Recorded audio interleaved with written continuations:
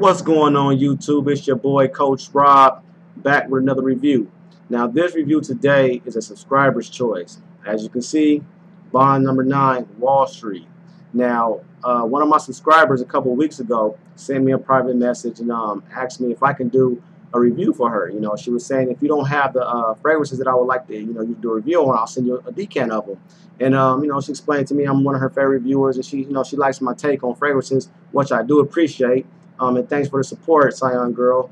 She sent me a nice sample of the Wall Street. She also sent me a sample of Xerjoff's 1861. I've had a sample of this in the past, so I'm kind of familiar with this one. I've never smelled Wall Street. And she also sent me, I don't know what size sample this is, but this is a pretty big sample of Cuba Wild Heart. Man, I can smell this through the bottle, man. This is pretty strong already. I didn't even take it out and I can smell it. So look forward to a review on these two in the future, 1861 and Cuba Wild Heart. She asked me to do it, so I'm taking my time out and do it for her. You know, I like doing whatever my subscribers tell me to do. Also, you see, it says haul. This past weekend or past week, I just went to Vegas and I went to Barney's and discovered a whole bunch of new fragrances. Shout out to my boy D. Greg. You know, he did that review on Morphine. And if you guys haven't seen that, I think it was X-Ray is the brand. Morphine is the name of the fragrance. A great fragrance. I put my nose on that. I didn't get a sample of it, but I put my nose on that. And he was right, man. That fragrance smells real good. But after I finish the review on Wall Street, I'm going to show you everything that I got over here, my little haul that I did. Then I'm going to do the traditional way how most reviewers do it. I'm going to let you guys know everything I got. You guys choose what review you would like me to do next. So, further ado, let's get into this bond number 9 Wall Street review. Now, usually before I do a review on anything, I don't like to do any research on it. I don't like to watch another reviewer's opinion on it, because when you do that, or at least when I do that, sometimes that influences me to kind of take on the same vibe or the same, opinion that they had of it.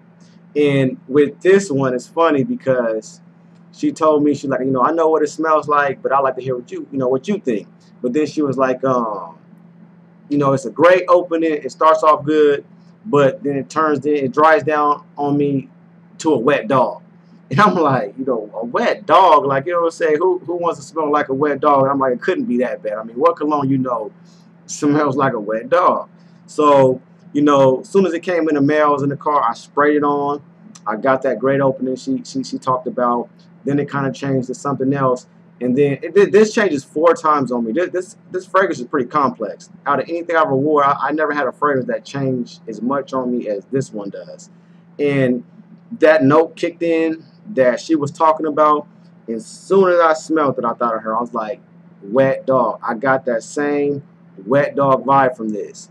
And later on, I wore it like 2 days in a row. I wore it when I was in Vegas in the daytime.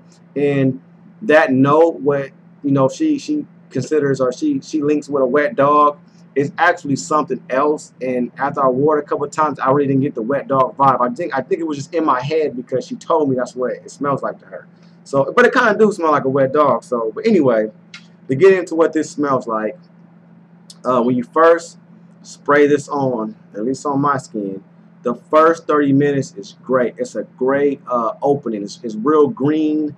It has a freshness to it. It kind of smells like freshly cut grass with cucumber in it, like a fresh, like a watery cucumber. You get that green from the grass. Then you get that that fresh cucumber, and you get like a bitter orange, like a real sour orange vibe. So you get the green from the grass, the what did I say? The green, the cucumber, and the orange. So those are the first 30 minutes. They blend real well, smells real great, nice citrus accord.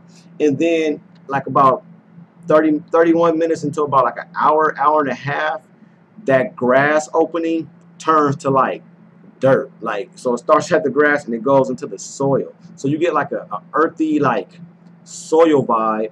You still have the orange there, and you have something else like this isn't in the notes. You get like a rose petal. So hour and a half, I mean 31 minutes, or like over 30 minutes, so about an hour and a half.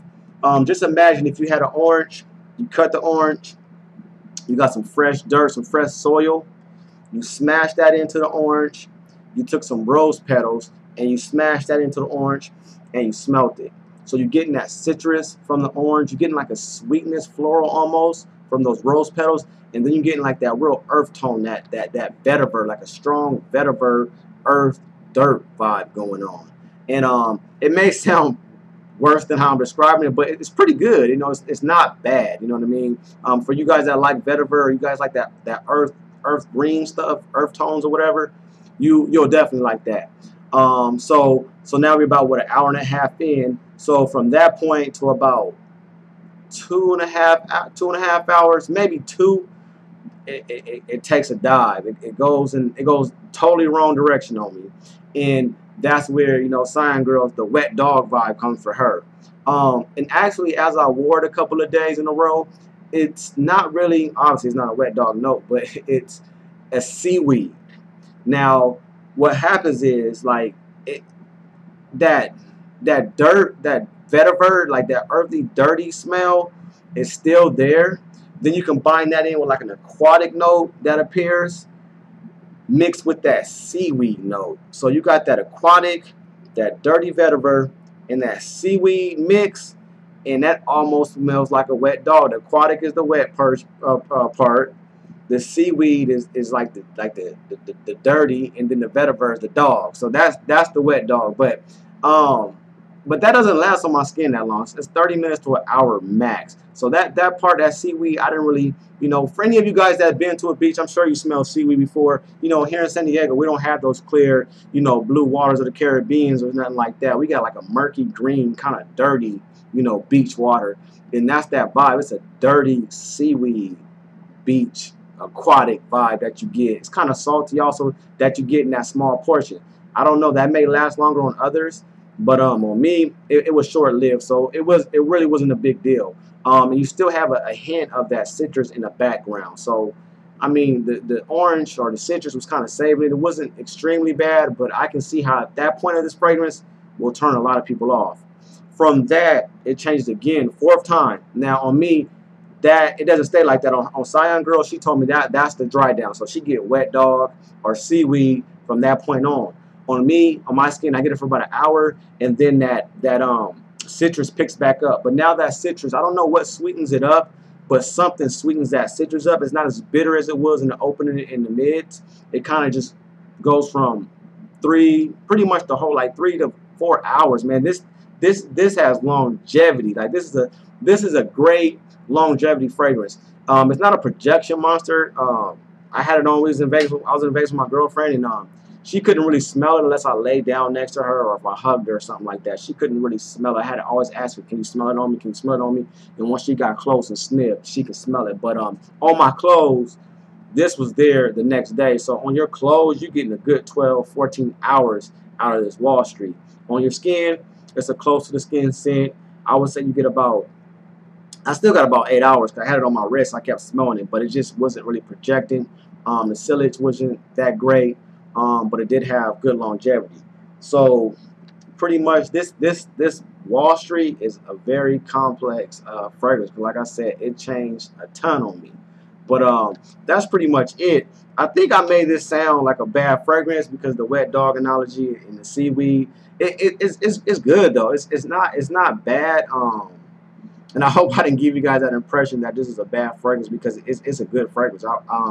I really enjoyed it. It's just that one little, that seaweed note that kicked in that I wasn't vibing with that, and neither was Cyan Girl, obviously, because she said it smelled like a wet dog. But if you're familiar with this, you know, let me know. Leave it in the comments. What's your vibe on it? With this one, I don't know if this would be a purchase for me. This is definitely something different. This is a unique one. But with that price tag, how much these usually run, I don't know if I'll purchase that fragrance. You know, if it was around, maybe if I could find it on fragrance.net around $100, $125, I'll probably purchase it. Before upwards of $200, $250, I'm not gonna mess with Wall Street. But Wall Street is a great fragrance. You know, I think a lot of people would appreciate this. But anyway, that's my review on that. Before I go, I want you guys, my subscribers out there, to let me know what you would like me to do next. You already seen I have 1861 by Zerjoff. I had this Wild Heart by Cuba. When I was in Vegas, like I said, I went to Barney's and I fell in love with an oud fragrance. You know what I mean? I don't even like oud. I'm not a big wood fragrance type of dude. But most ouds that I smelled just wasn't my thing. I even smelled Creed's Royal Oud, and I didn't even like that one. And I love Creed stuff, but I wasn't vibing with it. But when I went out there, great clerk, man. He showed me all kind of stuff. He pretty much picked out all his favorites and everything he liked. I pretty much liked. We was on the same page. There was this one Serge Lutens fragrance, man. He showed me, and I can't remember the name of it. I think it was Sepia or Sepia, Sepia, or something like that. I could be wrong. I'm gonna look it up. I should have looked it up before this video, but that one was good. I haven't heard anybody talk about that one, so I might pick that one up. But the oud that I fell in love with, and you guys probably can't see this, so I ain't gonna even try to show you, but Oud Immortal by Byredo, man. That Byredo line, I think I really like that one, man. I smelled probably 4 or 5 from there. Gypsy Water, Oud Immortal, Pope. My girlfriend loves Pope. That smelled like a straight fruit bowl. There was a couple others, man, but I enjoyed it. A lot of those Byredo fragrances, so I gotta really give me some more samples. I'm exploring into those.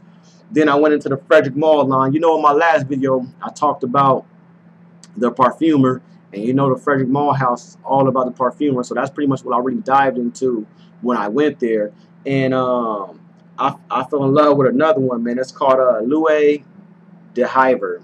I'll put the name right here because I'm going to be butchering these names. That's another thing I hate about Niche, man. I can't say none of these damn fragrances.